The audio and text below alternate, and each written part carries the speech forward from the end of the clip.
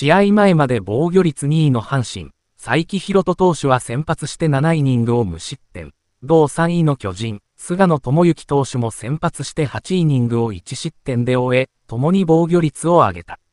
才木は 1.61、菅野は 1.70 として1位の中日、高橋宏斗投手の 1.28 にわずかに詰め寄ったが、残り試合数を考えると、高橋宏が初タイトルを獲得する可能性は極めて高い。才木は今後、週4日で登板しなければ、登板機会は残り1試合しかない。延長12回を投げ抜き、12イニングを無失点でも防御率は 1.50。菅野も中4日を2度続けない限り、登板機会は1試合しかなく、12イニングを無失点でも防御率は 1.57 だ。いずれも高橋宏の 1.28 を上回れない。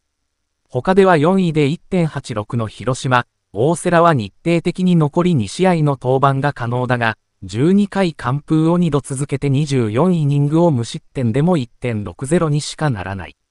高橋宏の現時点での投球回は140イニング3分の2で、年間の規定投球回143イニングには到達していない。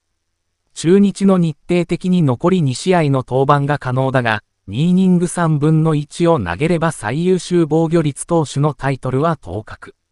2試合を投げて計10イニングで計5失点したとしても、防御率は 1.49 で阪神、才木が残り1試合で12イニング無失点のケースより上回る。